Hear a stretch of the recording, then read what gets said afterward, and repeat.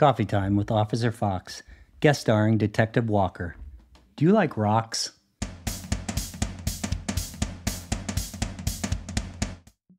We had the opportunity in Gooding County to work a fairly prolific confidential informant for Gooding County, who ended up working with UNILES, with DEA, and for the Gooding County Sheriff's Office. We're doing buys. The case took about a year to complete, and we're sending the CI in, and he'd done, between DEA and the county, he'd done 17 or 18 different people conducted buys from. We're about 8 months into it. We're wrapping the case down. I can't remember the federal case was Operation Wildfire. And we're about 8 months into the case, and we start going to grand jury on all the federal cases, and I'm writing up all the search warrants. Well, the CI was still in play. And to get the maintenance buys done, we were just so we could keep the CI in good graces with everybody and keep the ball rolling on the case, we were doing the maintenance buys, and we were just buying, 8 balls, quarter ounces, half ounces, and stuff like that. So we ended up, I get a hold of the CI and say, hey, make contact with this gal, see if we can buy some dope. And CI says, yeah, not a problem. CI calls me back about an hour later, says, hey, we're good to go on this dope deal. There's a few problems with it. We might have to front the money. We'd already bought from this gal before in the past. And we already knew who her connect was. So we got enough people, we got enough manpower. So we're going to go ahead and do the dope deal and let the money walk, because we wanted the secondary person that they were getting their dope from. Right. And we were going to follow the bad guy. So anyway, we're going to go ahead and front the money. And I've got a team. Alex is in there. Well, in this specific case, we had a newer prosecutor and his, what you call him, legal assistant. It was his, we won't call it legal assistant, we'll call it an investigator. So I let the prosecutor know, hey, we're coming down on these cases. We briefed him that, DEA is going to grand jury. All my arrest warrants, search warrants are getting geared up, but we're doing maintenance buys. He goes, I've never done on a dope deal before. I'd like to go. And I don't give a shit if you go or not. I mean, jump on in. And so one of my partners, Alex, he's got the prosecutor, and I have the investigator for the prosecutor's office. So we wire the CI up, and we send the source in, and we're all split up, and CI walks into the house, makes contact with a male and a female, and we hear him do a money count. All right, we're all good.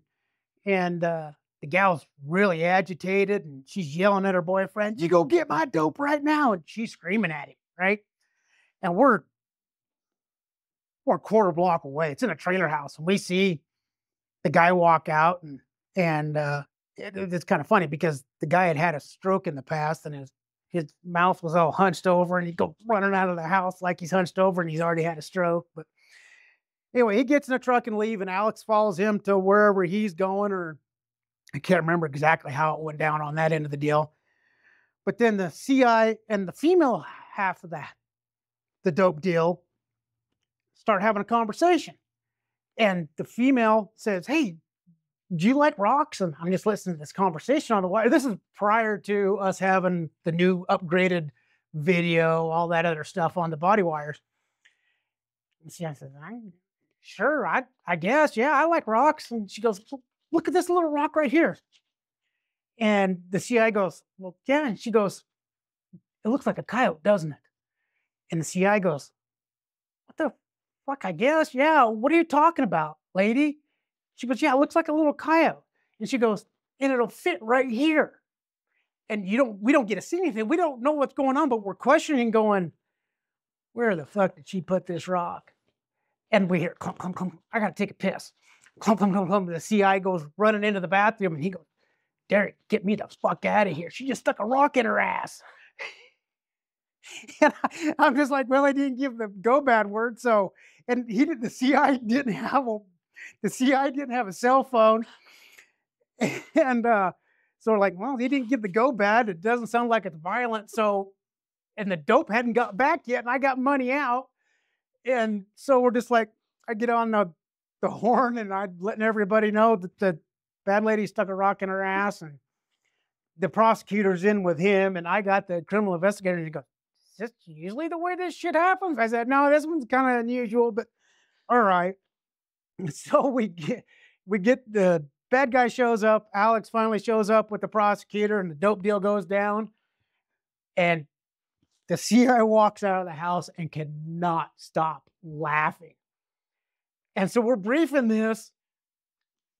all this up. I get the CI sit down, and I get the dope. We get a verbal account of what happened. The CI actually wrote a statement out on it. And I don't know, it was 2 weeks later, we're getting ready to go to prelim. And he's deceased now. His name was Swede Swenson. He was the public defender at the time. He goes, "Derek, I think we can beat you on this." I said, "Have you listened to the audio file yet, Swede?" And he goes, "No, I haven't. Why is that?" I said, "You should probably go listen to the audio file." And she ended up pleading right before prelim. So, but that was one of the experiences that lady stuck a rock in her ass during a controlled purchase. Was one of my favorite ones.